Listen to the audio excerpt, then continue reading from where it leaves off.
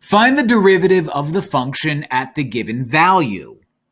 So I have to take the derivative of negative tan 2x, and then when I'm done that, plug in negative pi. All right. The derivative of tan is secant squared. All right. But this isn't tan. This is tan 2x. So this requires a chain rule. So the chain rule is you take the derivative of the outside stuff. So the derivative of negative tan of stuff is negative secant squared of stuff. Keep that stuff, but then multiply everything by the derivative of the inside stuff. So this ends up being negative 2 secant squared 2x.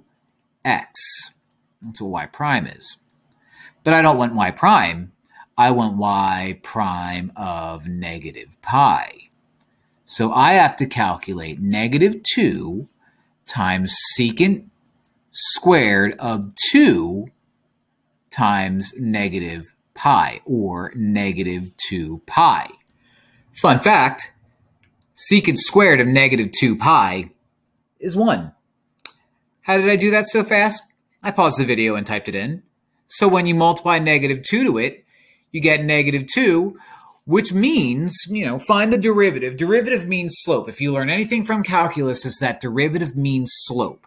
So if I were to go to negative pi, look at this graph, and wonder, I wonder what my slope is, it's negative 2. So that's how it's done.